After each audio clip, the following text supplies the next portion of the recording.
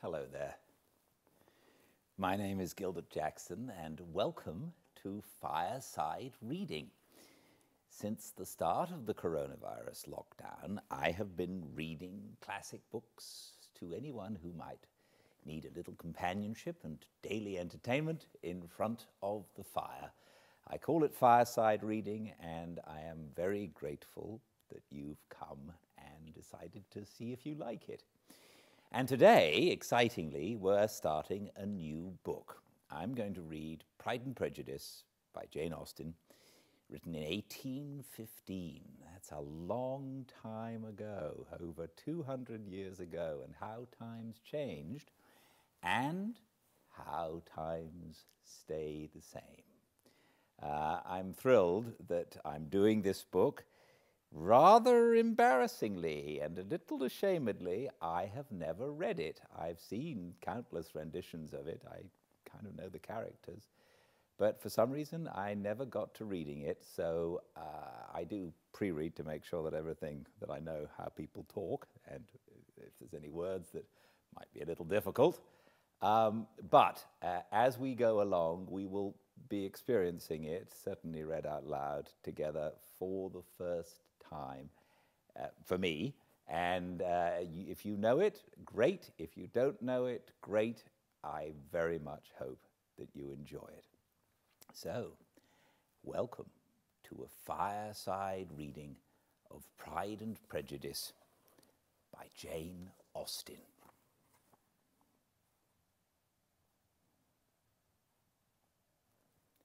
Chapter 1. It is a truth, universally acknowledged, that a single man in possession of a good fortune must be in want of a wife. However little known the feelings or views of such a man may be on his first entering a neighbourhood, this truth is so well fixed in the minds of the surrounding families that he is considered the rightful property of some one or other of their daughters.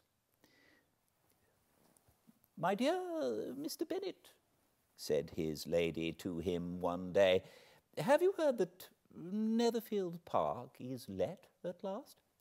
Mr. Bennet replied that he had not. "But it is," returned she, "for Mrs. Long has just been here, and she told me all about it." Mr. Bennet made no answer. "Do you want to know who has taken it?" cried his wife impatiently. "You want to tell me, and I have no objection to hearing it."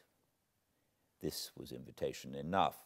"Why, my dear, you must know Mrs. Long says that Netherfield is taken by a young man of large fortune from the north of England, that he came down on Monday in a chaise and four to see the place, and was so much delighted with it that he agreed with Mr. Morris immediately that he is to take possession before Michaelmas, and some of his servants are to be in the house by the end of next week."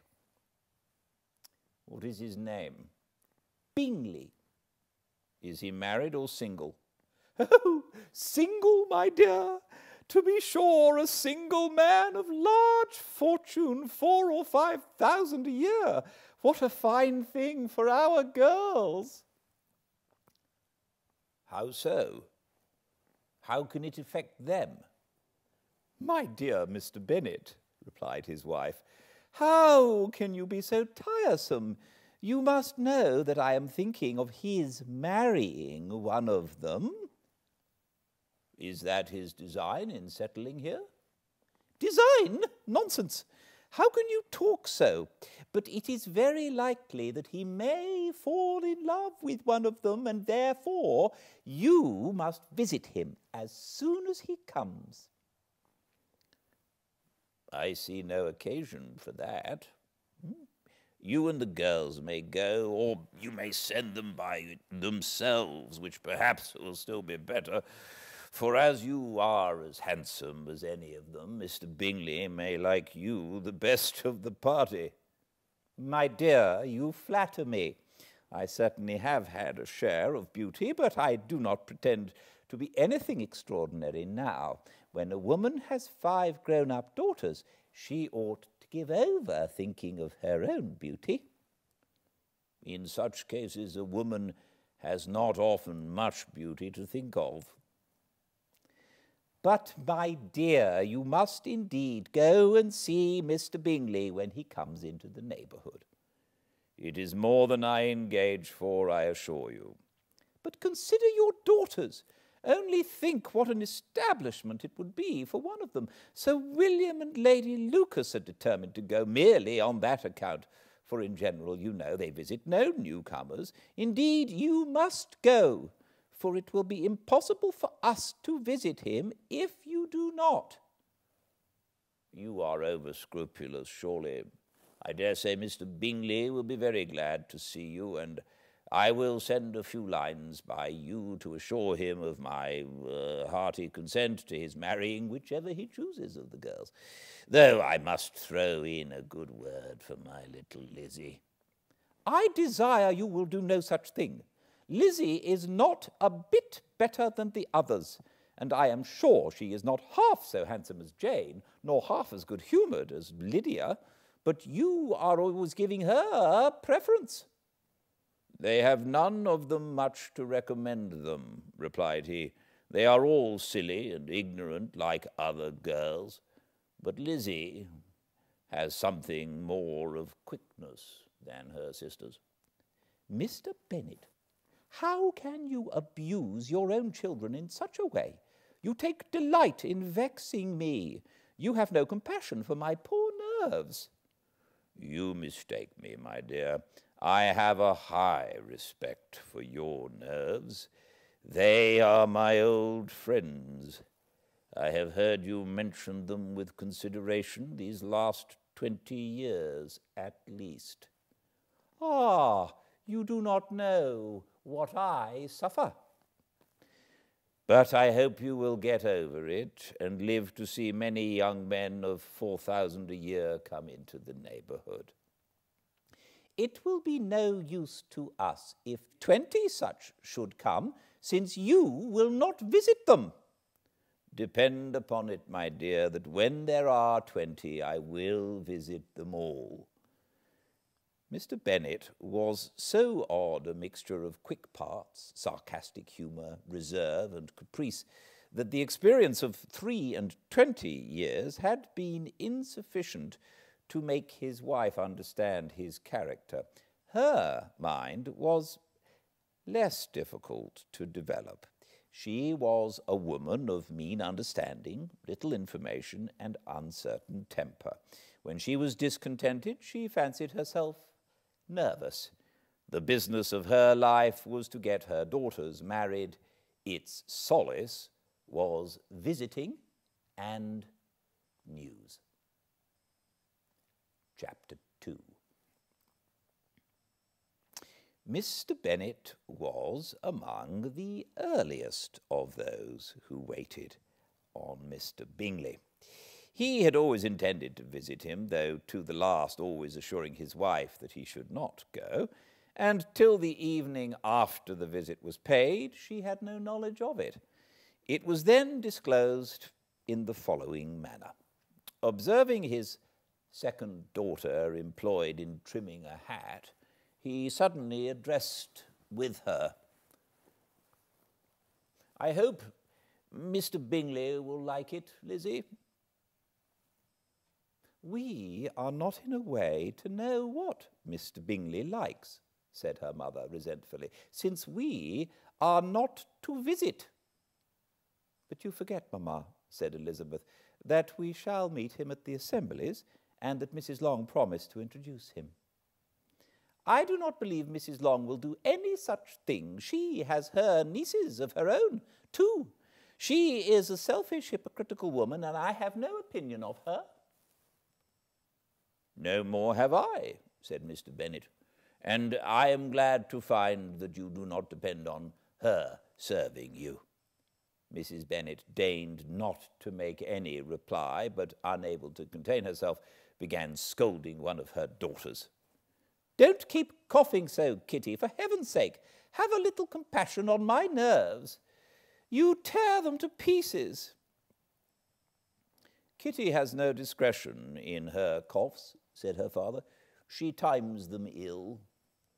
"I do not cough for my own amusement," replied Kitty fretfully. "When is your next ball to be, Lizzie?" "Tomorrow fortnight." "Aye, so it is," cried her mother, "and Mrs. Long does not come back till the day before, so it will be impossible for her to introduce him, for she will not know him herself." "Then, my dear, you may have the advantage of your friend, and introduce Mr. Bingley to her." "Impossible, Mr. Bennet, impossible, when I am not acquainted with him myself. How can you be so teasing?" "I honour your circumspection. A fortnight's acquaintance is certainly very little. One cannot know what a man really is by the end of a fortnight. But if we do not venture, somebody else will, and after all, Mrs. Long and her nieces must stand their chance, and therefore, as she will think it an act of kindness if you decline the office, I will take it on myself."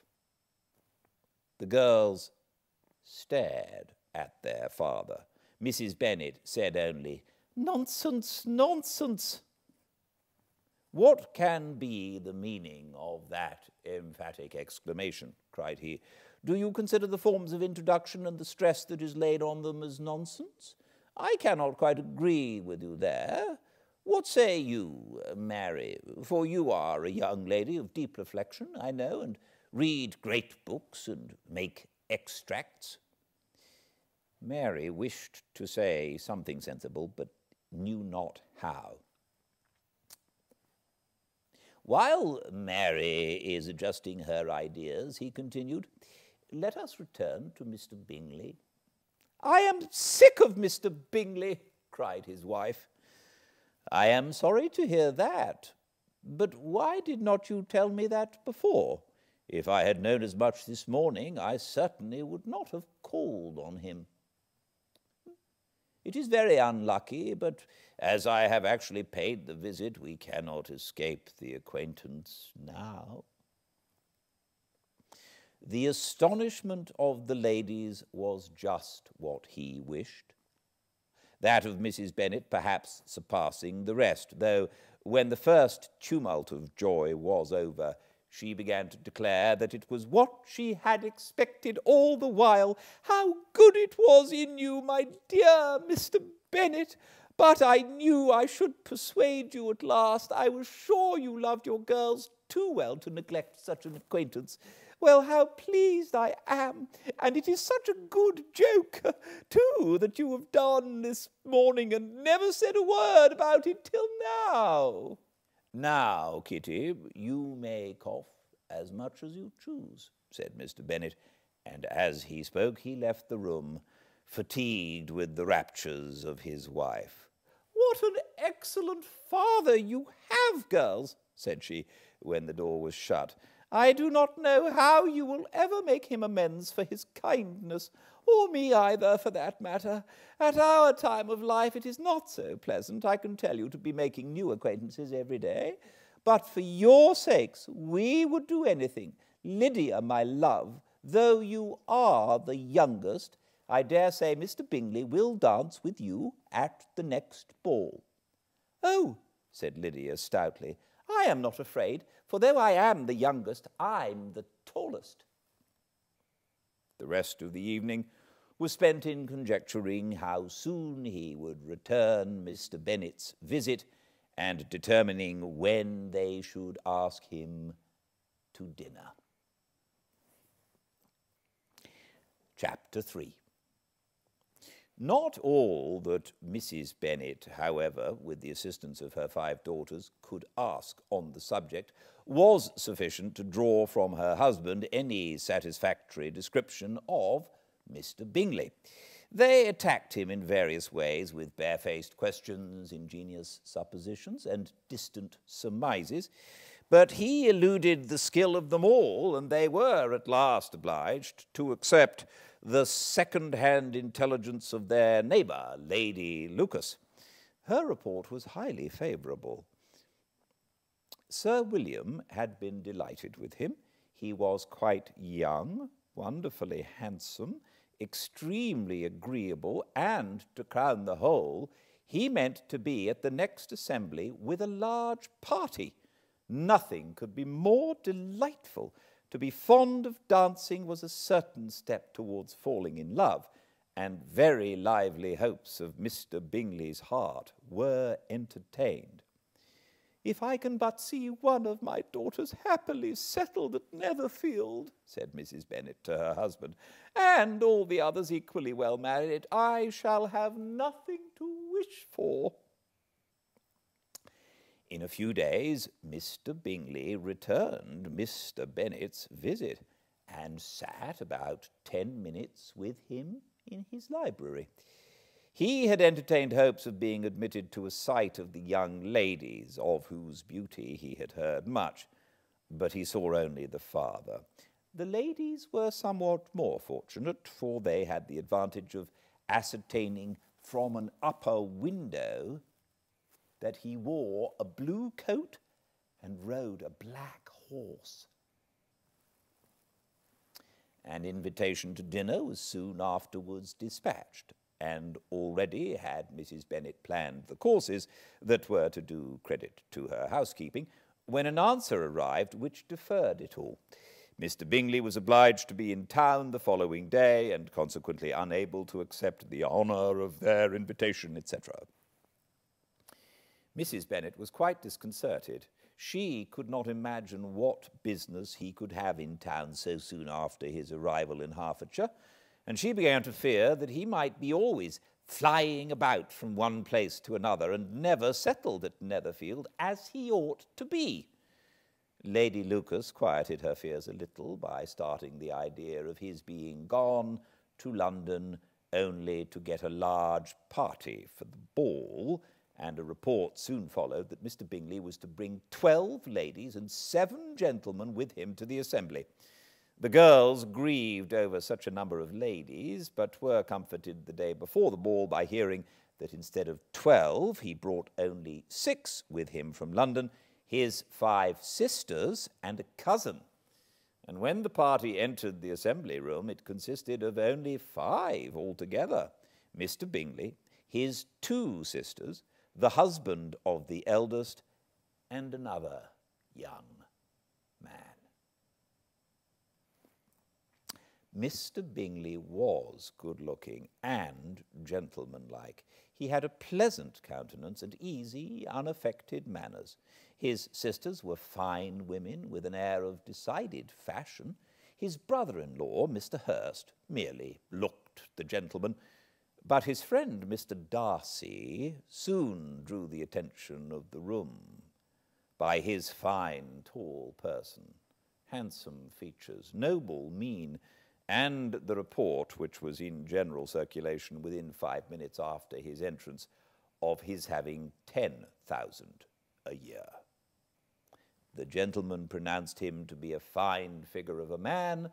The ladies declared he was much handsomer than Mr. Bingley, and he was looked at with great admiration for about half the evening, till his manners gave a disgust which turned the tide of his popularity, for he was discovered to be proud, to be above his company, and above being pleaded, and not all his large estate in Derbyshire could then save him from having a most forbidding, disagreeable countenance, and being unworthy to be compared with his friend. Mr. Bingley had soon made himself acquainted with all the principal people in the room. He was lively and unreserved, danced every dance, was angry that the ball closed so early, and talked of giving one himself at Netherfield. Such amiable qualities must speak for themselves. What a contrast between him and his friend Mr. Darcy, who danced only once with Mrs. Hurst and once with Miss Bingley, declined being introduced to any other lady, and spent the rest of the evening in walking about the room, speaking occasionally to one of his own party. His character was decided. He was the proudest, most disagreeable man in the world, and everybody hoped that he would never come there again. Amongst the most violent against him was Mrs. Bennet, whose dislike of his general behaviour was sharpened into particular resentment by his having slighted one of her daughters.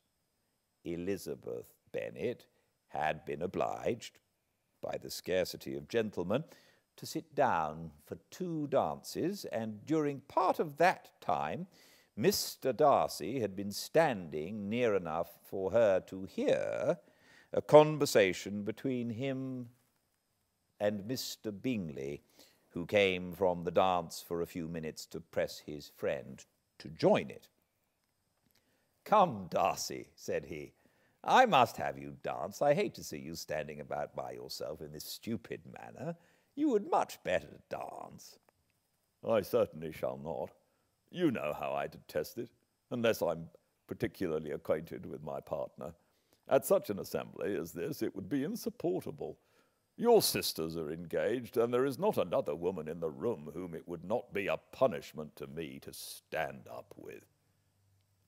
"I would not be so fastidious as you are," cried Mr. Bingley, "for a kingdom.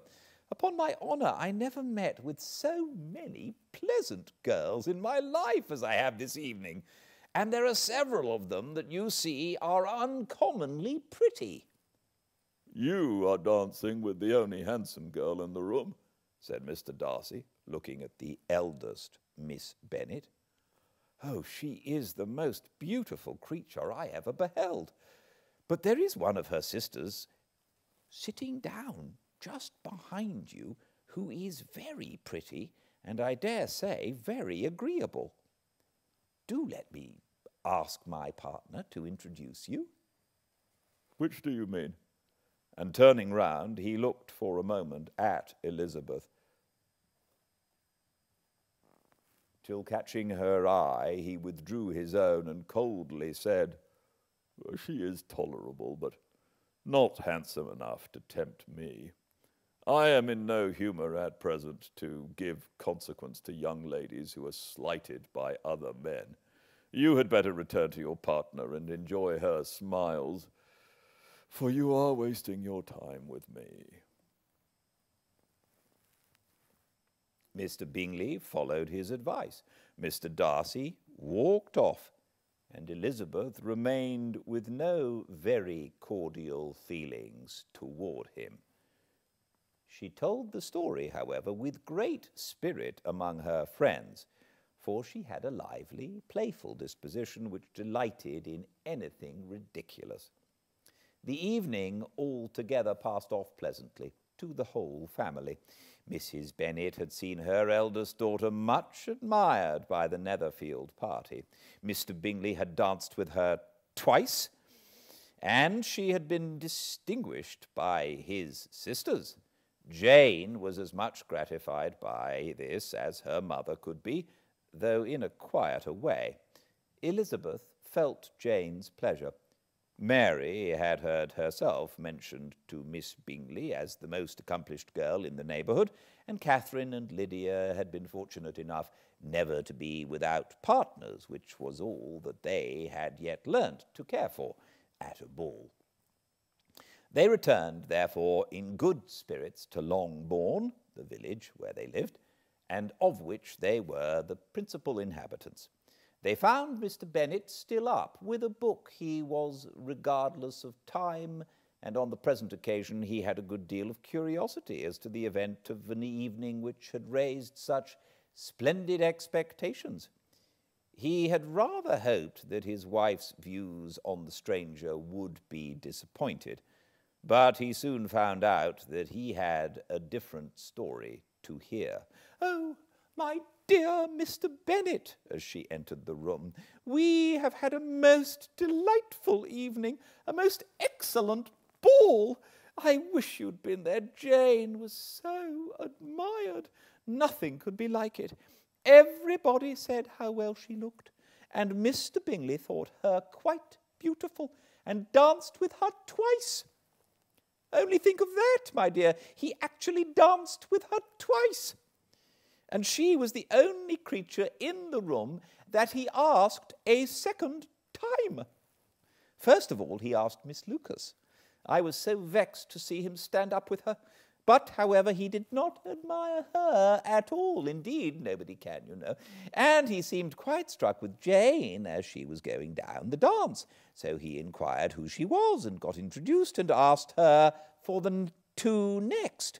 Then the two third he danced with Miss King, and the two fourth with Maria Lucas, and the two fifth with Jane again, and the two sixth with Lizzie, and the boulanger.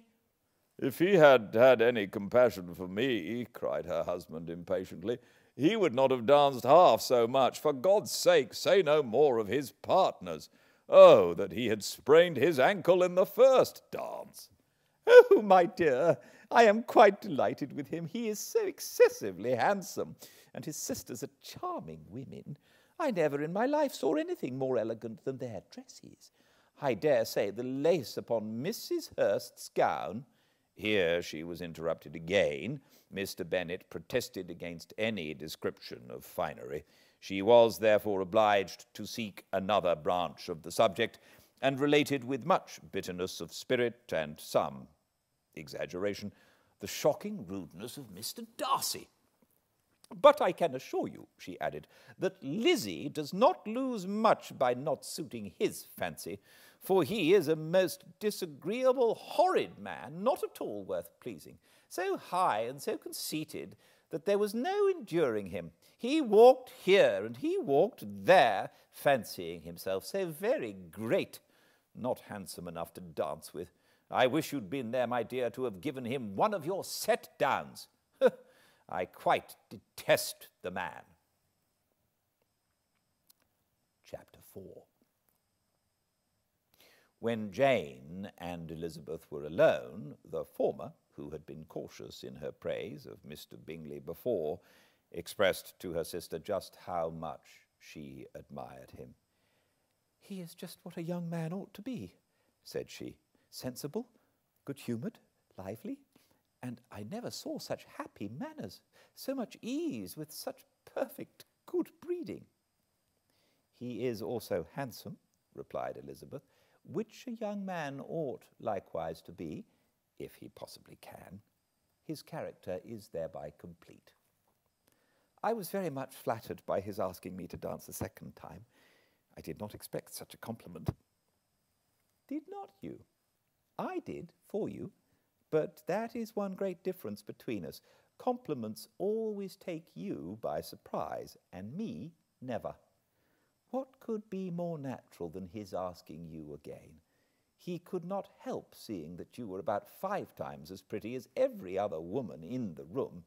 No thanks to his gallantry for that. Well, he certainly is very agreeable, and I give you leave to like him. You have liked many a stupider person." "Dear Lizzie!" "Oh, you are a great deal too apt, you know, to like people in general. You never see a fault in anybody. All the world are good and agreeable in your eyes.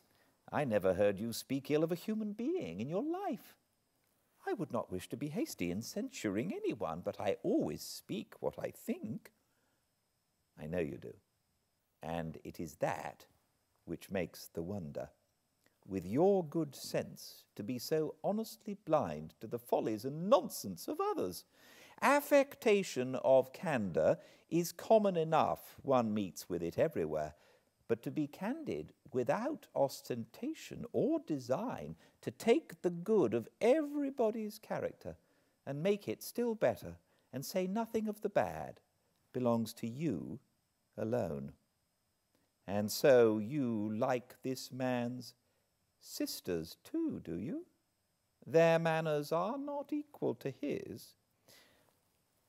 "Certainly not, at first. But they are very pleasing women when you converse with them. Miss Bingley is to live with her brother and keep his house, and I am much mistaken if we shall not find a very charming neighbour in her." Elizabeth listened in silence, but was not convinced. Their behaviour at the assembly had not been calculated to please in general, and with more quickness of observation and less pliancy of temper than her sister, and with a judgment, too, unassailed by any attention to herself, she was very little disposed to approve them. They were, in fact, very fine ladies, not deficient in good humour when they were pleased, nor in the power of making themselves agreeable when they chose it, but proud and conceited. They were rather handsome, had been educated in one of the first private seminaries in town, had a fortune of £20,000, were in the habit of spending more than they ought, and of associating with people of rank, and were therefore in every respect entitled to think well of themselves and meanly of others. They were of a respectable family in the north of England, a circumstance more deeply impressed on their memories than that their brother's fortune and their own had been acquired by trade. Mr. Bingley inherited property to the amount of nearly £100,000 from his father, who had intended to purchase an estate, but did not live to do it. Mr. Bingley intended it likewise, and sometimes made choice of his county. But as he was now provided with a good house and the liberty of a manor, it was doubtful to many of those who best knew the easiness of his temper, whether he might not spend the remainder of his days at Netherfield and leave the next generation to purchase. His sisters were anxious for his having an estate of his own, but though he was now only established as a tenant, Miss Bingley was by no means unwilling to preside at his table, nor was Mrs. Hurst, who had married a man of more fashion than fortune, less disposed to consider his house as her home when it suited her. Mr. Bingley had not been of age 2 years when he was tempted by an accidental recommendation to look at Netherfield House.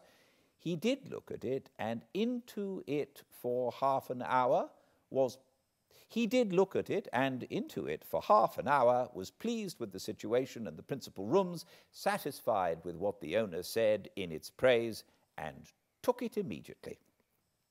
Between him and Darcy there was a steady friendship, in spite of great opposition of character. Bingley was endeared to Darcy by the easiness, openness, and ductility of his temper, though no disposition could offer a greater contrast to his own, and though, with his own, he never appeared dissatisfied. On the strength of Darcy's regard, Bingley had the firmest reliance, and of his judgment the highest opinion. In understanding, Darcy was the superior. Bingley was by no means deficient, but Darcy was clever. He was at the same time haughty, reserved, and fastidious, and his manners, though well-bred, were not inviting. In that respect, his friend had greatly the advantage. Bingley was sure of being liked wherever he appeared. Darcy was continually giving offence. The manner in which they spoke of the Meryton assembly was sufficiently characteristic. Bingley had never met with more pleasant people or prettier girls in his life. Everybody had been most kind and attentive to him. There had been no formality, no stiffness. He had soon felt acquainted with all the room, and as to Miss Bennet, he could not conceive an angel more beautiful. Darcy, on the contrary, had seen a collection of people in whom there was little beauty and no fashion, for none of whom he had felt the smallest interest, and from none received either attention or pleasure. Miss Bennet he acknowledged to be pretty, but she smiled too much. Mrs. Hurst and her sister allowed it to be so, but still they admired her and liked her and pronounced her to be a sweet girl, and one whom they would not object to know more of. Miss Bennet was therefore established as a sweet girl, and their brother felt authorized by such commendation to think of her as he chose. Thank you for joining me. I can't wait to read the next few chapters to you tomorrow at the same time, 5 Pacific, at Fireside Reading. And if you ever miss anything, everything gets put up onto the YouTube channel, Fireside Reading, pretty quickly after I finish reading here on Instagram. So until tomorrow, please be very well. Good night.